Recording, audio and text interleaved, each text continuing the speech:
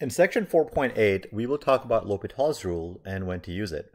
So when we do direct substitution and we get the limit in the format of 0 over 0 or infinity over infinity or any of those iterations of infinity over infinity, then these limits cannot be determined as they are indeterminate forms.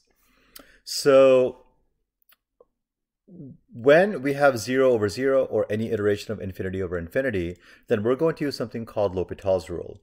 L'Hopital's rule says that if this happens where we get an indeterminate form, then we can take the limit of f prime of x and g prime of x and try direct substitution again. And we can keep doing this as many times as we want until we get an actual limit, if the limit exists, of course. So, for example, we have limit as x approaches 0 of sine of 4x over 3x. The first thing you should try in any limit problem is direct substitution.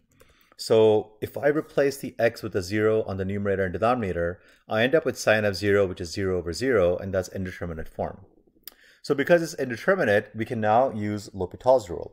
So L'Hopital's rule says when we have an indeterminate form, let's try taking the limit of f prime of x and g prime of x, and then doing direct substitution to see if that gives us a limit. So we have to find the derivative of the numerator, which is sine of 4x. Now, the derivative of sine is going to be cosine, but remember that anytime our parentheses contains any term other than x, we have to multiply by the derivative of that parentheses by the chain rule. So derivative of 4x is 4, so this gives you 4 cosine of 4x. So once again, the derivative of sine is going to be cosine, so we have cos 4x, but we have to multiply by 4 due to the chain rule. And then the derivative of 3x is just going to be 3. So f prime of x, which is the numerator, the derivative of the numerator is going to be 4 cos 4x, and g prime of x, the derivative of the denominator is going to be 3. So we're going to rewrite this as limit as x approaches 0 of 4 cosine of 4x over 3. And let's try direct substitution again. So this time I replace the x with 0, so I get 4 times cosine of 0 over 3. Cosine of 0 is 1. And so this gives us 4/3 as the answer. Here's another example. Suppose that f of 8 is equal to 0, g of 8 is equal to 0, f prime of 8 is equal to -3, and g prime of 8 is equal to 1. We want to find the limit as x approaches 8 of f of x over g of x. So remember, whenever we have a limit, first do direct substitution. So if I replace the x with 8, then what I'm going to get is the limit as x approaches 8 of f of 8 over g of 8. Now f of 8 and g of 8 are both equal to 0, which makes it indeterminate. So when that happens, we can use L'Hopital's rule. L'Hopital's rule says that this limit is going to be equivalent to the limit as x approaches 8 of f prime of x over g prime of x. So let's try replacing x with 8 again. So we have f prime of 8 over g prime of 8. That's -3 over 1, which is just -3.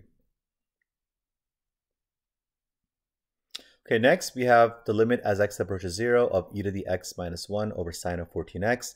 Once again, first step is always going to be direct substitution.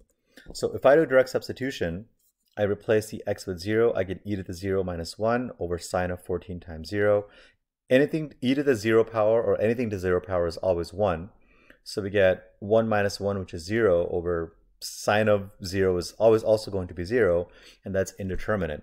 So we need to find the derivative of the numerator and the derivative of the denominator. So for the numerator, the derivative of e to the x is just e to the x, and then 1 is a constant, so we can just cross that out. For sine of 14x, just like the two examples before this, sine has a derivative of cosine, so we have cosine of 14x, but the parentheses contain something that's not x, so we have to multiply by the derivative of the parentheses, which will be 14. This gives you 14 cosine of 14x. So now we have our f prime of x, which is e to the x, our g prime of x, which is 14 cos 14x, and now let's try direct substitution. So if I replace the x with 0 in each case, I'm going to get e to the 0, which is 1, and then 14 cosine of 14 times 0. 14 times 0 is 0, and cos 0 is 1, so this gives us 1 over 14.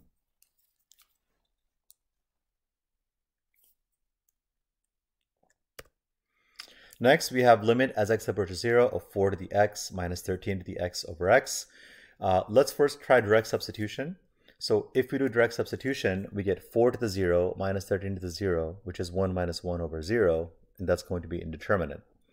So when it's indeterminate, we can now take the derivative of the numerator and the derivative of the denominator, and then try direct substitution again.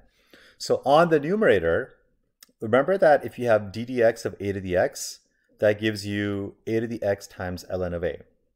Okay, so in our case, we take the derivative ddx of 4 to the x minus 13 to the x.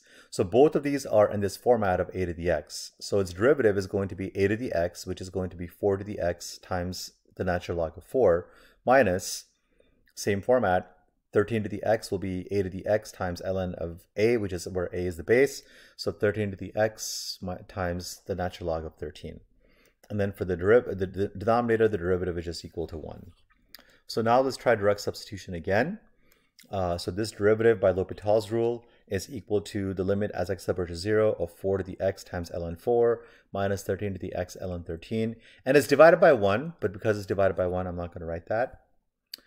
If I do direct substitution and I plug this all into Desmos, I'm going to get ln of 4 minus ln of 13, or you can write that as a decimal as well. Just remember that 4 to the 0 and 13 to the 0 are both equal to 1, because anything to the 0 power is equal to 1. All right, and then last example, we have limit as x approaches pi over 2 of 9 cos 5x times secant of negative 9x. Well, let's first do direct substitution. But remember, secant is the reciprocal of cosine. So I'm going to write this as 9 cosine of 5x divided by cosine of negative 9x. So secant is 1 over cosine, so it goes to the denominator. Now, if I replace each x with pi over 2, I'm going to get 0 over 0, which is indeterminate, because cosine of 5 pi over 2, and then cosine of negative 9 pi over 2 is going to be 0. And where am I getting these 5 pi over 2 and 9 pi over 2 from? Well, x is pi over 2, so 5 times pi over 2 is 5 pi over 2, and negative 9 times pi over 2 is negative 9 pi over 2. That makes it indeterminate. So let's find the derivative of the numerator and the derivative of the denominator. So for the numerator, we have 9 cos 5x. So cosine has a derivative of negative sine, but because we have a parentheses that contains a term that's not x, we have to multiply by the derivative of that parentheses according to the chain rule, and that'll be 5. So I have negative 45 sine of 5x. Here, we have just a cosine of negative 9x, so the derivative of cosine is negative sine, and then for negative 9x, we multiply by the derivative of that, which is negative 9. Negative times a negative is positive, and we get 9 sine of negative 9x. Let's see if this works. So now, I have limit of negative 45 sine of 5x over 9 sine of negative 9x. I replace each of the x's with pi over 2. So once again, 5 times pi over 2 is 5 pi over 2. Negative 9 times pi over 2 is negative 9 pi over 2. Plug these into a calculator. Make sure your calculator is in radian mode when you plug these in. And this will give you sine of 5 pi over 2 and sine of negative 9 pi over 2 are both 1. So we get negative 45 over negative 9, which is just equal to 5.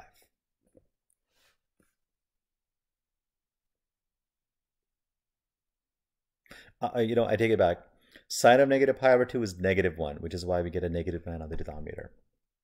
Okay, so this, again, and again, if you put this into decimals or a scientific calculator, you'll get the right answer, but this will give you a negative 1, which makes it into a negative 9.